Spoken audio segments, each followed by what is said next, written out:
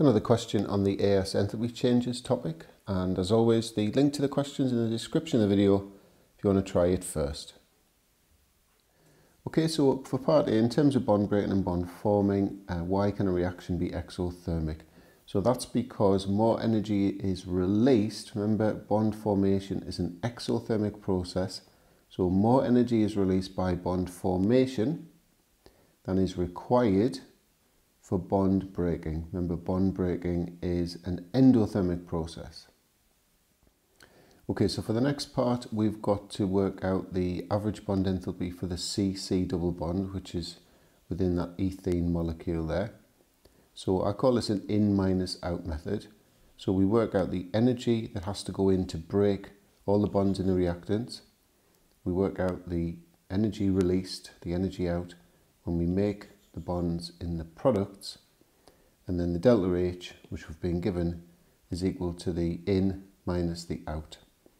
So for the reactants, we've got to break 1 mole of CC double bonds, that's our unknown, 4 moles of CH bonds, so that'll equate to that many kilojoules per mole, 3 moles of OO double bonds, so that's that.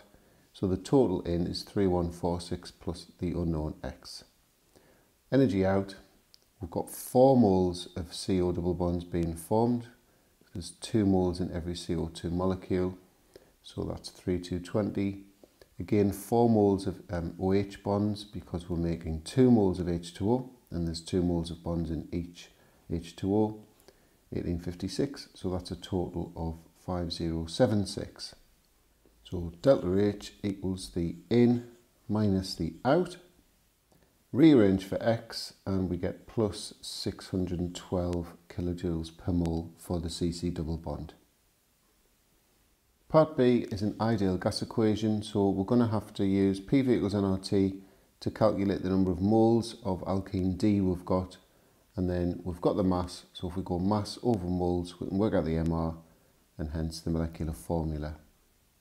So we rearrange for N and put the numbers in, so we've got a pressure of 101,000 pascals, got to work in pascals for the ideal gas equation, and the volume been given in centimetres cubed, it's got to be in metres cubed for the ideal gas equation, so I'll just put a 10 to the minus 6 after the centimetres cubed value, and that converts it to metres cubed, divided by the gas constant times the temperature in Kelvin, which is already given in Kelvin.